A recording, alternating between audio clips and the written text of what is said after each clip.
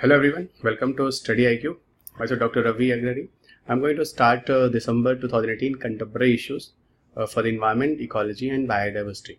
See, this video is equally useful for UPSC and a part of this for the all state PCS examination, those will held in 2019. See, this PPTs, all the PPTs and videos you save yourself guys always. The reason this PPT will also be helpful to you for mains examination. Even the weightage of environmental ecology in the prelims examination is very high, around 15 question out of 100, but in the mains paper, if you go, so weightage is only one question in your mains examination. So this environment portion is much more important, very important for you prelims. You always remember it. So these are the chapters, those I always say guys in the beginning. The reason is this chapter you should prepare in your preparation regarding the environment. Why these chapters are very important to brief here? The reason is very simple guys, no NCERT book for the environment and ecology. Okay, so this is the reason you people have a problem to understand which chapters and topics you should discuss, even you should prepare. So this will help you a lot. But the first unit will the basic of ecology related concepts. The second is the climate change, climatic parameters. Third one is the international conference and summits. The fourth one is different regulatory bodies, laws and acts in India. The fifth one is the environmental impact assessment. The sixth unit is the solid pollution and solid waste management. The seventh unit is the biomes, natural vegetation, frosty region of India. The eighth one is biodiversity, wildlife conservation and species recovery program. The ninth one is miscellaneous topics. So these are the chapters, and a part of this one list is also important.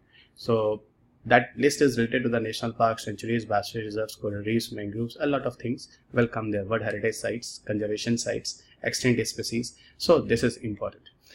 Even this PPT, though I just to describe you here right now, it is this PDF is uploaded here on my Facebook page. So you go and directly you can download from that place. Even a part of this, if you like, you can also follow me on my Instagram profile.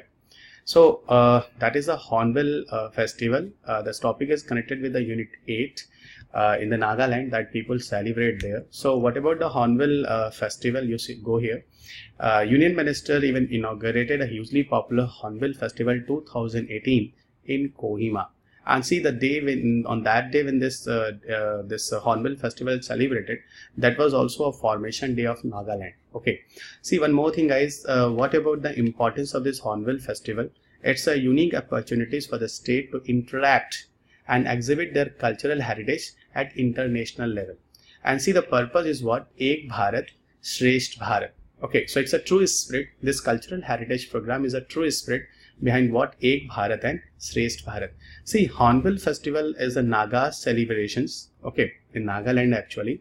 And through the help of these guys, they will try to promote their own richness of a Naga heritage and traditions in that Nagaland areas. See, this day people mostly celebrate between 1 to 10 December in every year. And it is also called as a festivals of festivals. So Hornbill Festival 2018 is being also popular with the name of festivals of festivals. See, what about the festivals importance? Even they mostly admired and revered the bird for Nagas. Okay, that is a very important thing.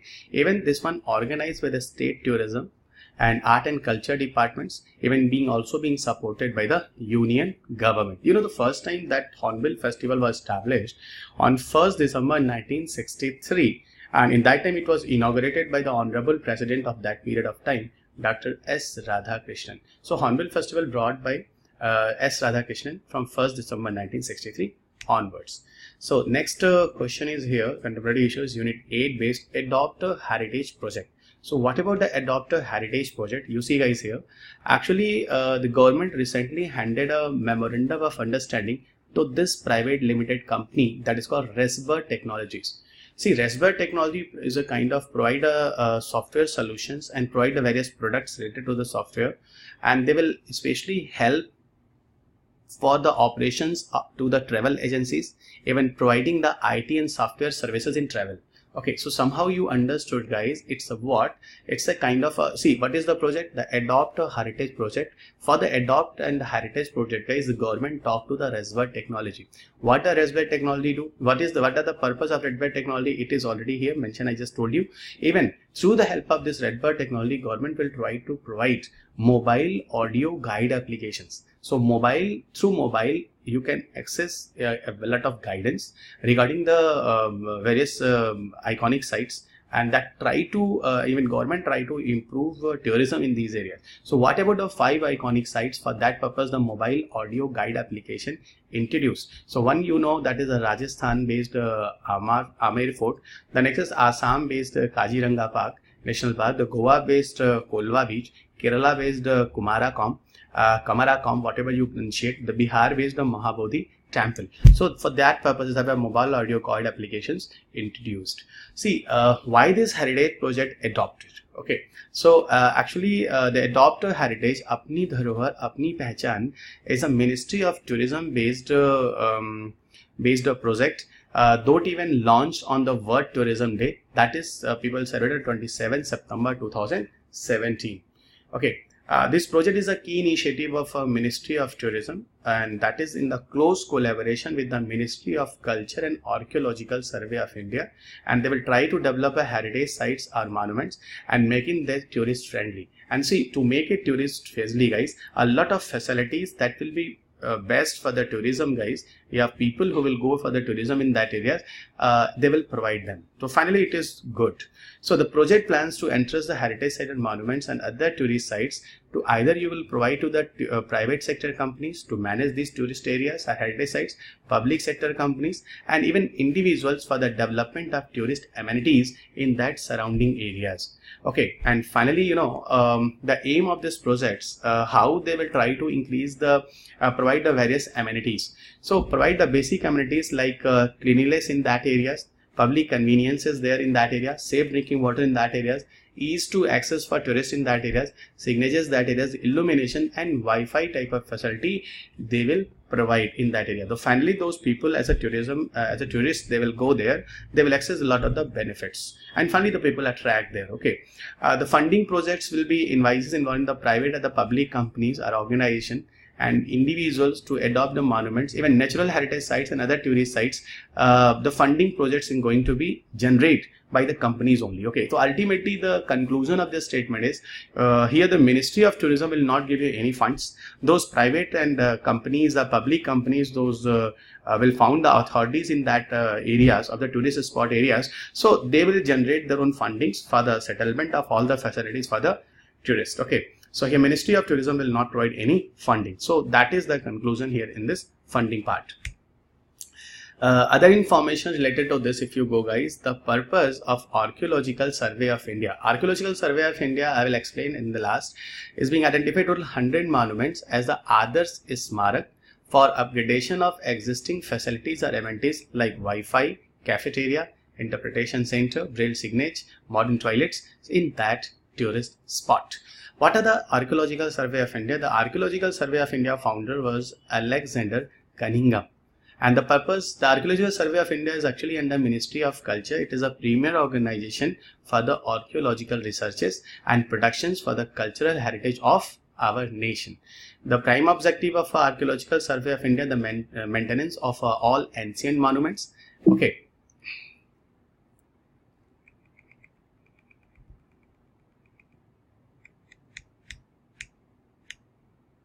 So maintenance of all ancient monuments and even all archaeological sites, those have a national importance. Okay, up to that level ASI is working, Archaeological Survey of India is working.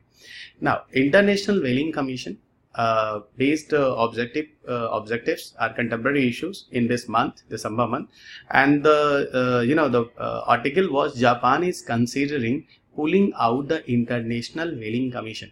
So Japan is considering pulling out the International Whaling Commission. So why Japan is going to pull out from the International Whaling Commission? Have some reasons. So Japan withdraw from this International Whaling Commission. So the reason is why Japan withdrew from the International Whaling Commission. Even everywhere the people try to save the whale, but Japan withdrew it. Japan does not agree with this. The reason is here, guys, the background behind it. The Tokyo currently observe the moratorium but exploit a loophole to kill hundreds of the whales every year. You know why the hundreds of the whale, even the Japan even kill? The reason is, as Japan declared that for the scientific purposes as well as for the meat purposes. Okay, the people kill this lot of the whale, guys. So that is the reason that at international level the people protest against the Japan. Okay, when the people protest against the Japan. So Japan withdrew from the International Whaling Commission. I hope you have a background this. Now the question is, what about the International Whaling Commission? International Whaling Commission is an international body set up under International Convention for Regulation of Whaling, that is ICRW. See, ICRW govern the commercial, scientific, even whaling practices, and around 59 member nations are the member of ICRW. See, this International Whaling Commission was signed in the Washington DC, United States in 1946. Its headquarters is in Imington, that is near to Cambridge, England. And see, this against the commercial whaling, this moratorium was adopted in 1986, which is still continuing. Okay, so from 1986 onward, the people try to save the whale against the commercial purposes. Okay, so this is the overall the safety. See, there are two places worldwide which are the whale sanctuary. Here UPSC never develop any question, but that is a good question for your paper. The ones that has been created as a whale sanctuary, that is a Southern Ocean Whale Sanctuary, which is in the Antarctica area. Okay, the one. And the second one is the Indian Ocean Whale Sanctuary, which is a tiny island nation is Seychelles. In that area, the second whale sanctuary is situated. So you remember for your objective paper, where are the whale sanctuary? So these are two places in the worldwide. Now we go into the World Soil Day. What about the World Soil Day, guys? Even every year on 5th December, by Food and Agriculture Organization, which is a body under UN, guys, it celebrates World Soil Day. Okay, what about the purpose of the World Soil Day? Reason, guys, the safety and security of the soil. Overall, the soil quality for food security, healthy ecosystem and human well-being, it is very, very important, because due to the soil, guys, have a productivity. Due to the soil, guys, have a lot of worldwide the food crisis and everything those people are going to suffer, guys, it can be solved. And that is the reason, guys, the theme of 2018 of the World Soil Day is be the solution to the soil pollution. So whatever the pollution in the soil, guys, you should try to remove it. If you go into the historical background of the World Soil Day, so World Soil Day was firstly recommended in the International Day, and International Day to celebrate the soil was recommended by International Union of Soil Science in 2002. So after this International Union of Soil Science, where the soil was a great initiatives at international level for the protection and management of the soil, soil conservations to solve the soil pollution problem. From 2002 onward, the people start to celebrate World Soil Day. Now we'll go into the next topic, that is the Global Carbon Project. The Global Carbon Project means those carbon emission is going to increase in the global atmosphere. We will try to reduce that. So Global Carbon Project was formed in actually 2001. So it was formed in 2001, and the purpose to help a science community to establish a common and mutually agreed knowledge base, support policy, debate and action to slow the rate of increase of greenhouse gases in the atmosphere. So overall here will go and decrease the atmospheric temperature. Definitely, guys, it will become possible when we will try to decrease, slow the rate of increase of greenhouse gases. See, you know, guys, there is some information according to University of East Anglia. Okay, what about the information in the last year 2018, those carbon emission, the global carbon emission happened, guys, it was all-time higher here from the last earlier year, 37.1 billion ton of carbon dioxide emission in 2018, which is very, very dangerous. And you know, what about the India's contribution in those all contribution in this amount, guys? India stands third position in the world. The third highest contributor is here India. And see, the 10 biggest emitter of 2018 are China, US, Canada. India stands third position, China stands first position, US stands second position, Russia, Japan, Germany, Iran, Saudi Arabia, South Korea and Canada. Even China's emissions are 27% of the global total level, guys. And from 2018 onwards, if you check, 4.7% of carbon emission even increased in the earlier year. Emission of the US contribution is around 15% of the global level. Even see, under 2015 Paris Agreement, there was some agreement, guys. We people will follow that procedure. In that way, till 21st century, those temperature, the global atmospheric temperature will rise. It will be below 2 degrees Celsius, cannot exceed 2 degrees Celsius temperature in this 21st century. And this is the reason we are trying to do a lot of we adopted a lot of initiatives. And see, here one more statement is given there, guys. Would need the carbon dioxide emission to decline 50% by 2030 and even those carbon emissions we are trying to generate, that will be become zero emissions by 2050. Zero emission means, guys, those emissions are recommended. Okay, that emission will only be there, not exceed in the recommended values. And on that basis, guys, by 21st century, the global atmospheric temperature will not rise 2 degrees Celsius. Okay, so it will be below 2 degrees Celsius. That will be target of the Paris Convention agreement. Those we will try to achieve. The next one, guys, global carbon project. As you know, 2001 it came and tried to reduce the greenhouse gases emissions. See one thing, the campaign to save the great Indian bustard from extinction. So what about the campaign to save the great Indian bustard from the extinction? You see here. Say, guys, wildlife organizations have got together to launch a campaign to save great Indian bustard, which even recent year become as a critically endangered under IUCN 9 category list. Okay, with the total global population of great Indian bustard, if you see, it's around 150 individuals. Okay, that is a population which is very less in number, and that is the reason it is critically endangered categories. See, actually wildlife organizations that have launched a campaign, the Carbet Foundation in collaboration with the Conservation India and Century Nature Foundation, purpose was to save great Indian bustard. See, what about the main reason behind the threats of the great Indian bustard? The one, the degradation and disturbances of the grassland habitat, which is the place for the survival of great Indian bustard. The second one, we are not going to conserve the grassland areas under policies. So that is the reason, guys, we are going to create a lot of ecological disturbances in that areas. Even the many people are going to kill, and the nesting sites where the great Indian bustard survive, that area is also not under protections. Even there is a lot of cooperations between different department or stakeholders with the great Indian bustard habitat areas. Even awareness also have a issue, the people not being aware about the importance of great Indian bustard and safety of it. So indirectly the people also never know and they could not conserve. Even here the support of local communities are also very important for the conservation of great Indian bustard, which is not proper in that area. Even the livestock overgrazing, okay, the access, the grasses, those, even these birds and the animals, even the eat up, guys, that even have a deficiencies, and a part of the wild egg also kill these type of great Indian bustards. Okay, even disturbances by the photographers in that areas, they also create a lot of disturbances in their own habitat areas. So these are the main threats behind the great Indian bustards. If you go into the great Indian bustard, so great Indian bustard is actually under Schedule 1 of Indian Wildlife Protection Act 1972 and Conservation of Migratory Birds Species Convention. It is mentioned in Appendix 1. Okay, CMS Convention, and in Appendix 1 of the sites as critically endangered according to IUCN. So 3 informations are given there. So I am telling you, guys, under Wildlife Protection Act, in Schedule 1 list, CMS Convention, and in it is also mentioned in CMS Convention list, that migratory birds, conservation of migratory bird species is called CMS. So agar migration of the birds is going to be happen, the migratory bird should be protected in that areas. So under CMS list, this bird is also mentioned, sorry, great Indian bustard is also mentioned.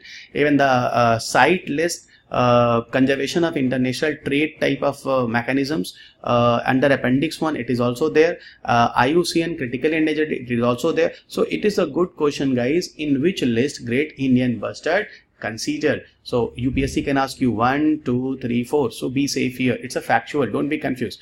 The Species of Recovery Program under Integrated Development of Wildlife Habitat, that is called IDWH. 17 Species Recovery Program IDWH already started, and 4 new recently added. So total 21 Species Recovery Program by Integrated Development of Wildlife Habitat right now in India. So one of them is a great Indian bustard. So great Indian bustard project even mostly important, and it should be work a lot in the state of Rajasthan. Reason in that areas have a lot of problem. We are trying to do the lot of secure breeding in that areas, and we are trying to protect the areas especially for great Indian bustard. Total protected areas for the great Indian bustard in India, that is the Desert National Park Sanctuary Rajasthan, Rolla Padu Wildlife Sanctuary, Andhra Pradesh, Karira Wildlife Sanctuary, that is in Madhya Pradesh.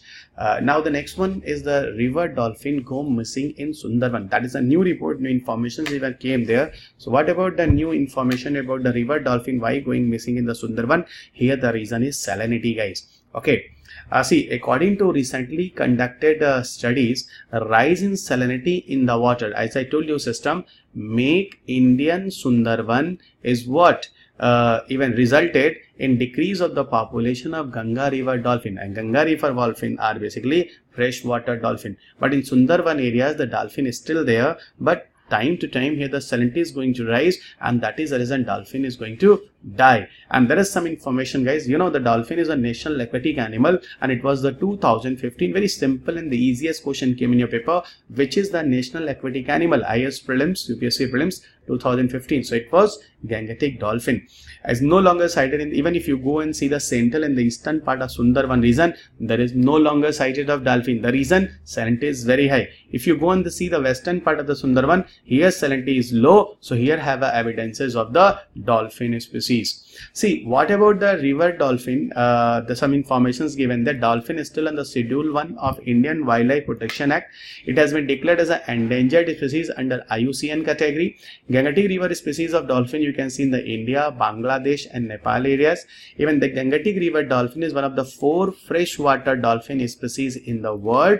And one more, guys, in those rivers where the dolphin highly present worldwide, you can see the Yangtze river, the Indus river and Amazon river. Okay, and Gangetic dolphin you already know. So these are the locations where the Gangetic dolphin you can see, the river dolphin, and the dolphin is already there.